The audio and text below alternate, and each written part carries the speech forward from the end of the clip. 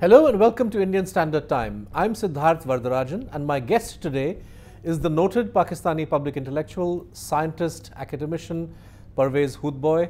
Welcome to Rajya Sabha TV. Thank you. Pervez, you are very well known in this country. You teach at Quaid-e-Azam University in Islamabad, you teach at Foreman Christian College, and you have been a commentator on and a keen observer of Pakistani affairs, India-Pakistan relations, and of course the entire question of nuclear proliferation and disarmament at a global level. It's a real pleasure to have you. We caught you during a visit to Delhi, and we hope to use the time that we have with you to discuss recent developments within Pakistan and of course India-Pakistan relations. Well, look forward to this discussion.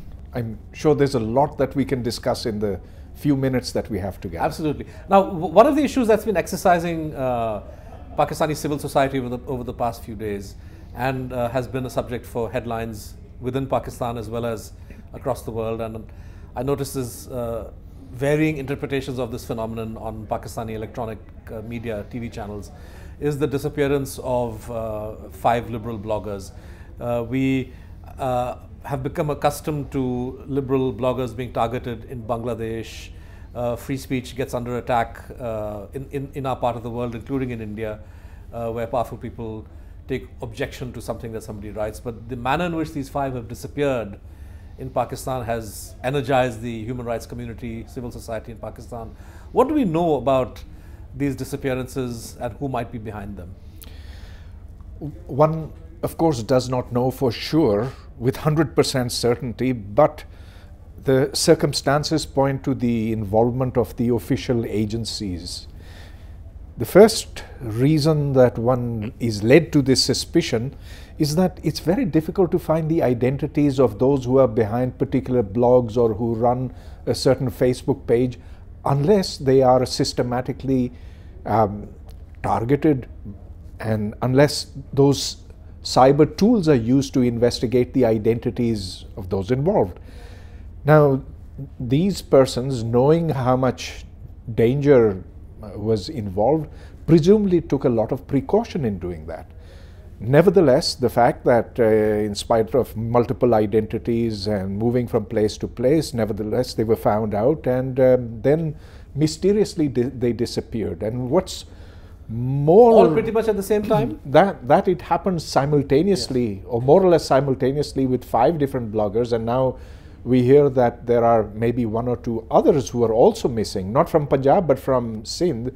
That points to, I think, not just some individual group which has been outraged by the content of these blogs and Facebook pages, but rather that it was the official agencies which were somehow involved at this stage.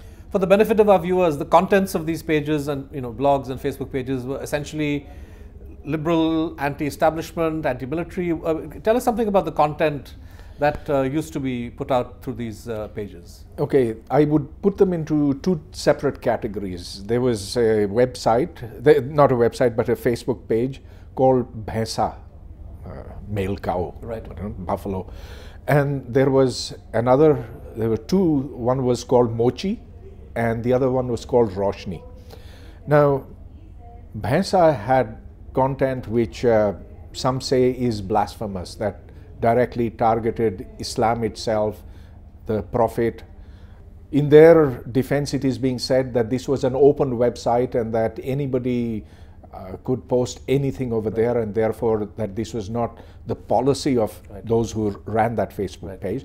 The other ones were specifically directed against the military. They called for peace with Pakistan's neighbors, including India. They were against corruption and so forth, but anti-establishment.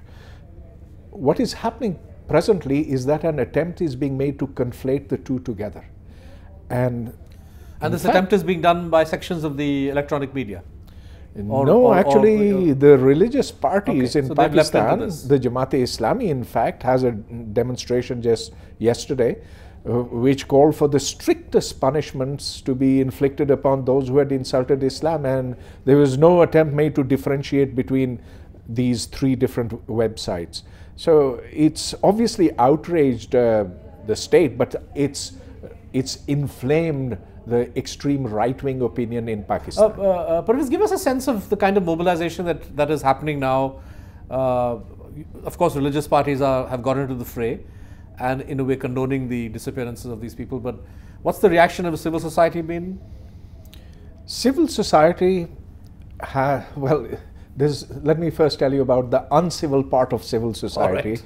So at the Islamabad Press Club, when there was an attempt to take out a demonstration, the Jamaat-e-Islami activists came and they actually threw stones at those who were protesting at the disappearances of the bloggers. So that's, I am sad to say, that is a part of Pakistani society. On the other hand, if one looks at the newspapers, one sees an outpouring of sympathy, and even those who are not sympathetic with the content of the websites are saying that this is no way to deal with citizens of Pakistan, those who have not actually caused it harm.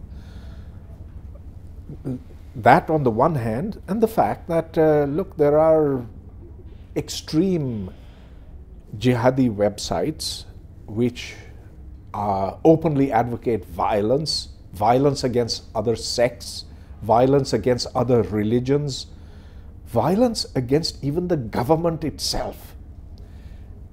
Why are they not being banned? Why are their websites intact, not hacked, like the ones I mentioned? They have been now hacked into, and all kinds of content is posted onto them.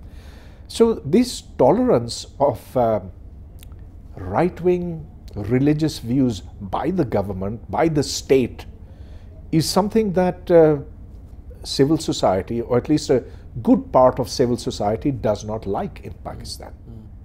The Pakistani courts earlier, when Musharraf was president, were very active and in a way got exercised, at least partially, on the question of disappearances from Balochistan. What's the role of the courts and the judiciary been in the case of these bloggers? Has there been any attempt by the judiciary to push the government to act and to find these five? Or to produce them in court, or release them? In the case of one blogger, I can say with certainty that an FIR was filed. I guess you have FIRs in India too? Okay, yeah. So we have the same system there in Pakistan. And the filing of an FIR can be as unpredictable a process as it may be in Pakistan too. Yeah, and oftentimes the police doesn't accept an FIR. So I know for sure that one family filed an FIR, and this is for the first one who was arrested, Salman. But the others, one of them subsequently also did file an FIR in Lahore. But the three others have been reluctant. The families of the three have been reluctant because they feel that this will bring more opprobrium upon themselves.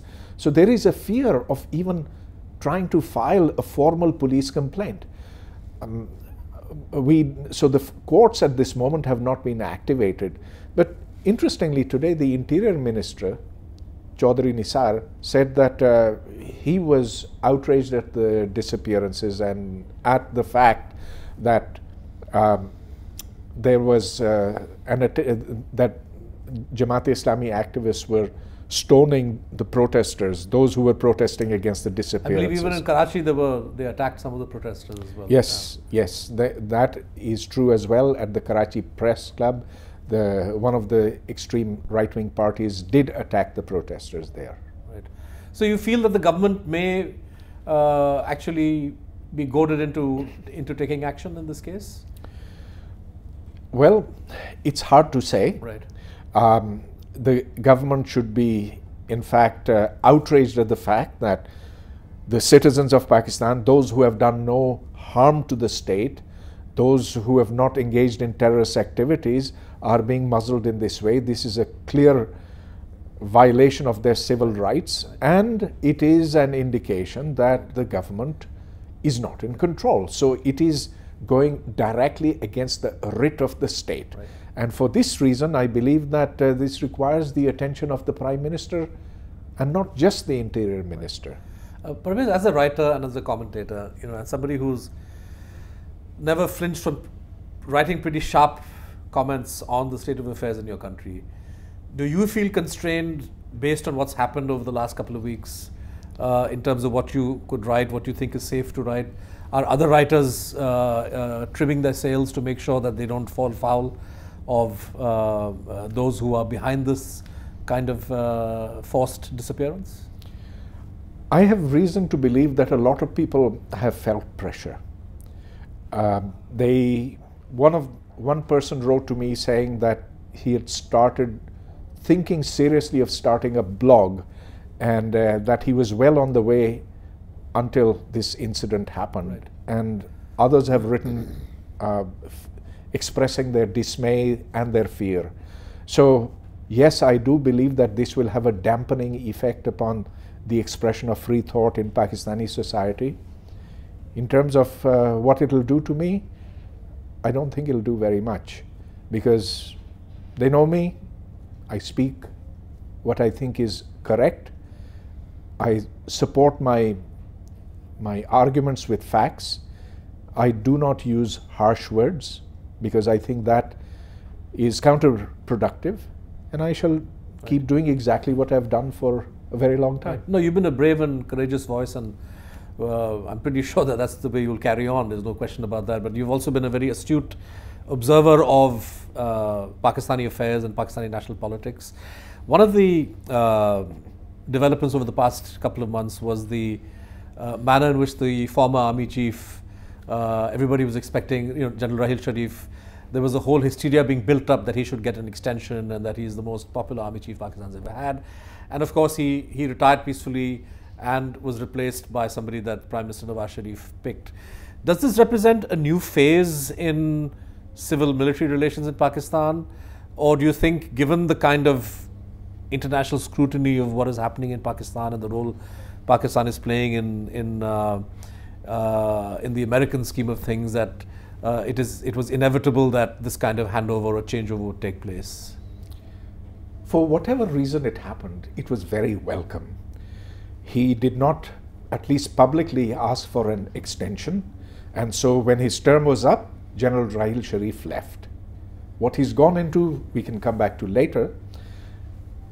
Nawaz Sharif got to pick the man that he thought would be most appropriate for leading the Pakistan army. There was opposition to that. There was an attempt to defame him.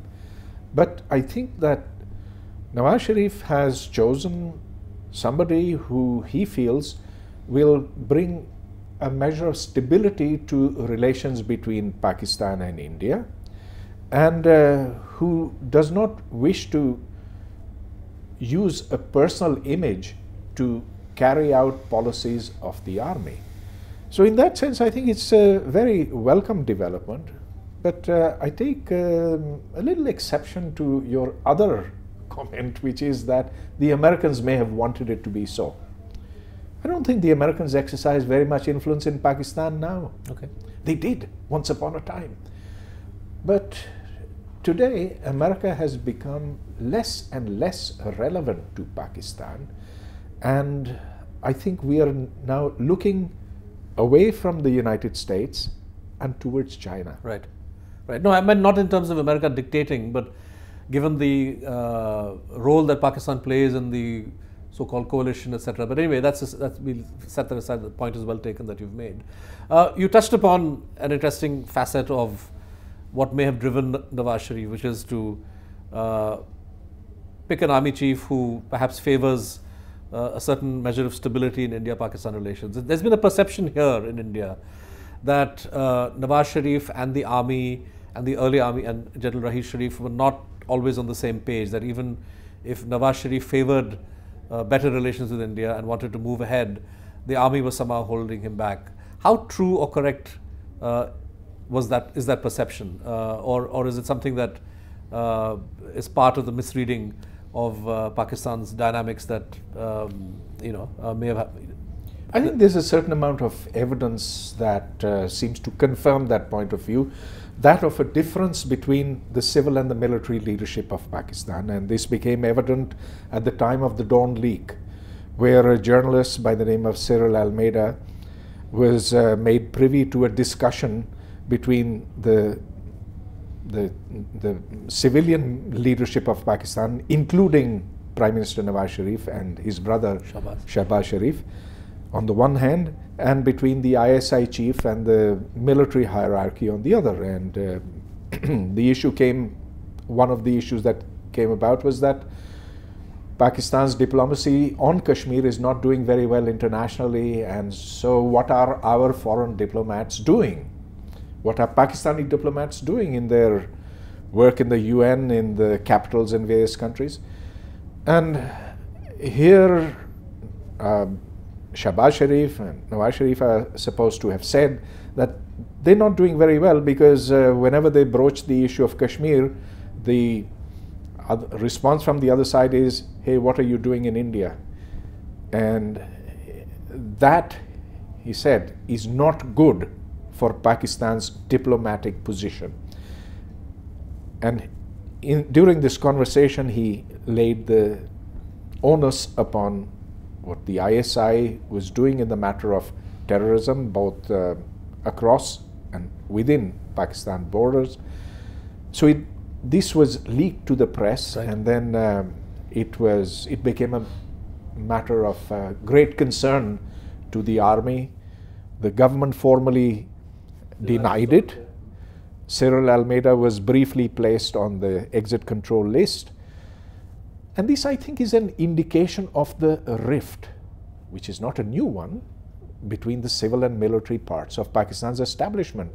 And I think the appointment of the new army chief is going in a direction so as to heal that. Right. And yet, Pervez, when we listen to some statements made by Prime Minister Nawaz Sharif or his diplomatic advisor Sartaj Aziz, even if these statements have been made during a very troubling or difficult time between India and Pakistan, but many of these statements seem much more hardline than they might have been, say, a year and a half or 2 years ago. To your mind, has there been some change in Nawaz Sharif's own approach towards India? That earlier he was seen in this country as a pragmatist who was willing to go the extra mile to have better relations with India. Today he seems, in terms of the issues he raises, or talking of going back to the UN resolution on Kashmir, various other things, falling back to positions that Pakistan hadn't talked about for about 10 years. Has there been a shift in Nawaz Sharif's own position vis-a-vis the relationship with India? My personal opinion is that there has not been a shift, but that his rhetoric has become harder, and that's because the rhetoric from the Indian side has become much harder. Right. The threat to overturn the Indus Waters Treaty, the open threat that Balochistan is now ripe for secession from Pakistan, all those would draw a reaction from any government in Pakistan. And so I must say, I am not a fan of the Nawaz Sharif government for many reasons. Nevertheless, I will give them credit for extending the olive branch to India and for carrying out a number of liberal reforms within Pakistan.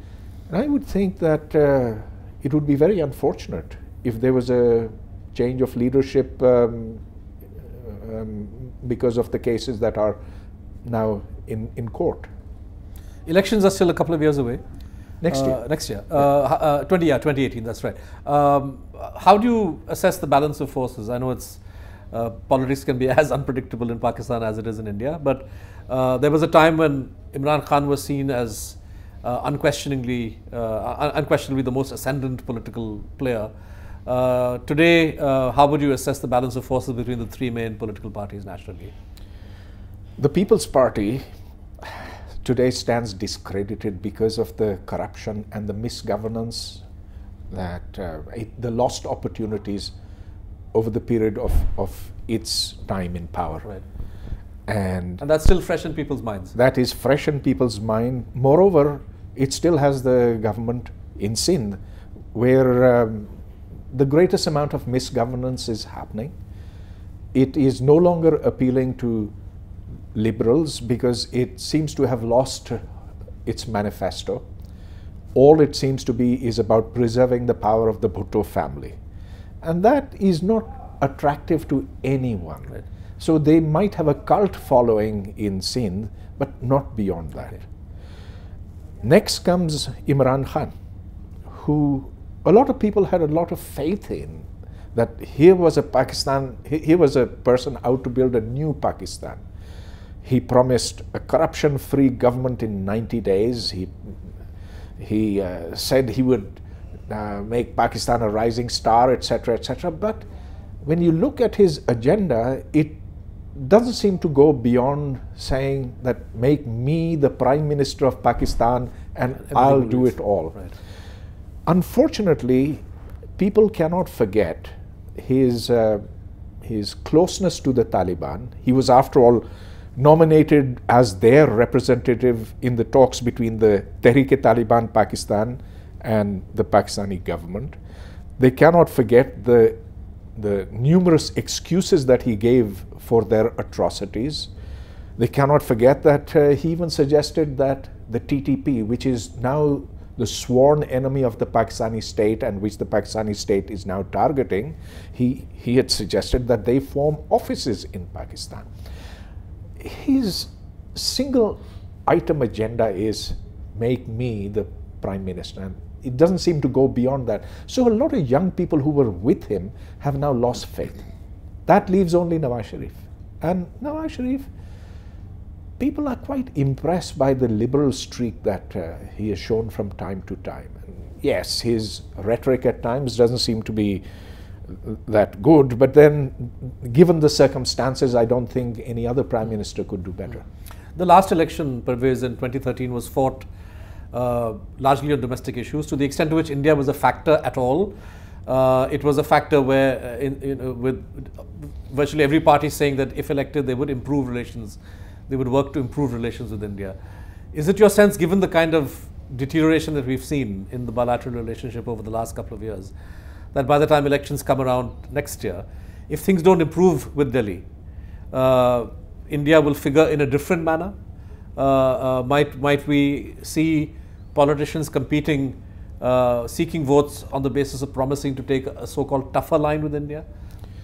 Certainly, if it's between Imran Khan and Nawaz Sharif, Imran Khan is going to be saying, oh, look, Nawaz Sharif had taken such a soft line. Right.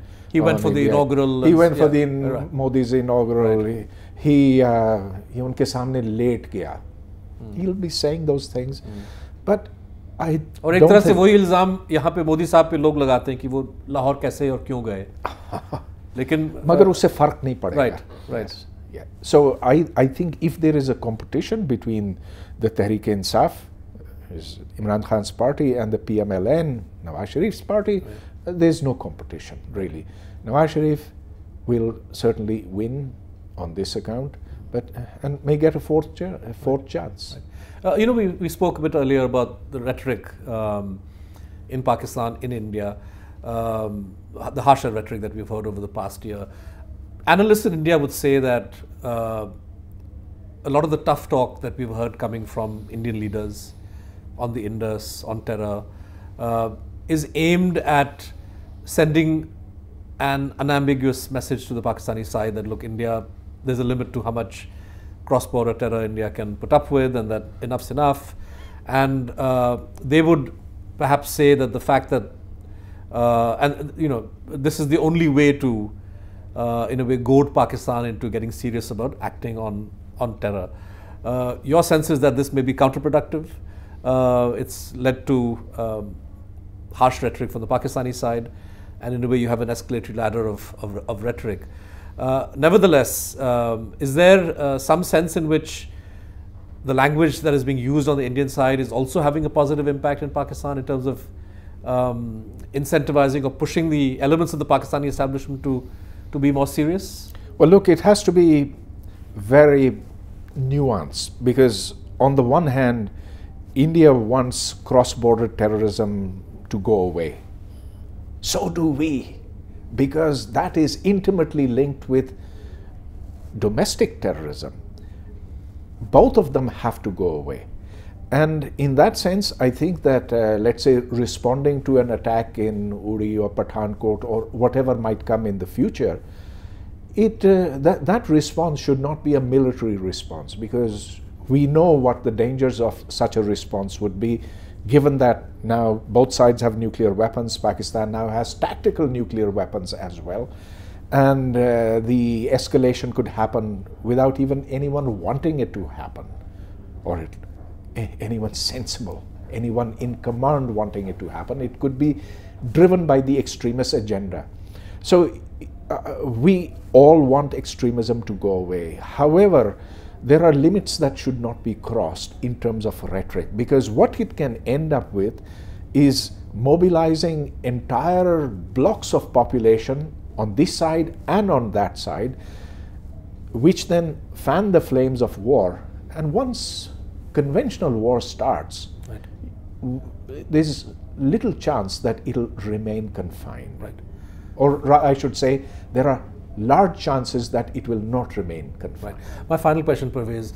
The Indian government's view is that talks and terror cannot go hand in hand, and that until terrorism stops or Pakistan shows a commitment to act against terror, there can be no question of resuming dialogue. As an observer of India-Pak relations, as a critic of a lot that is happening on the Pakistani side, how would you assess this position of the Indians? What advice would you give to the government of India and to India in general about the need to engage or not? I would advise the government of India to be more nuanced in its approach, to recognize the fact that there are currents in Pakistan that are now seeking a new national narrative. Earlier on, it was focused largely upon Kashmir, on issues that were not related to the well-being of Pakistan, but rather outwardly directed. There is now a growing recognition within Pakistan that this is something that is not flying. It's hurting the country a lot.